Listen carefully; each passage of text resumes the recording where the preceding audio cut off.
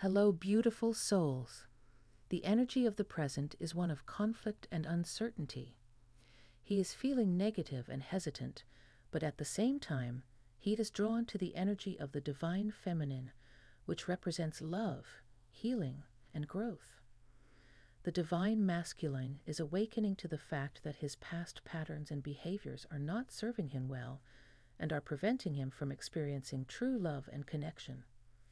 He may have been engaging in self-destructive behaviors like addiction or codependency, using these patterns to escape from reality.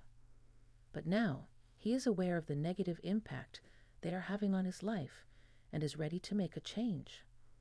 The divine masculine has experienced a series of unfulfilling relationships that left him feeling empty and unfulfilled.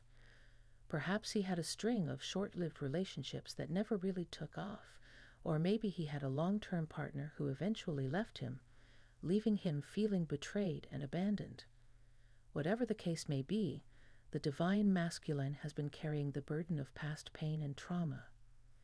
The divine masculine is feeling conflicted and unsure of how to move forward.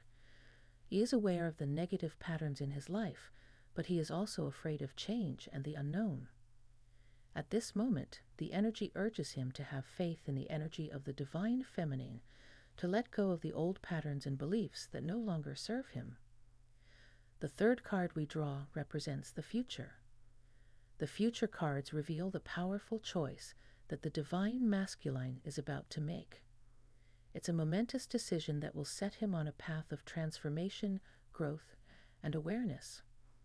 As we explore this journey, we invite you to join us in embracing the power of the divine feminine and unlocking the true potential. The divine masculine is at a crossroad, ready to let go of old patterns and beliefs that have been holding him back.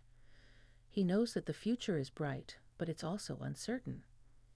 He has been searching for answers, seeking guidance and wisdom from the divine, and now the cards have revealed the truth. The divine masculine is about to embark on a journey of self-discovery and growth, one that will bring him closer to the energy of the divine feminine.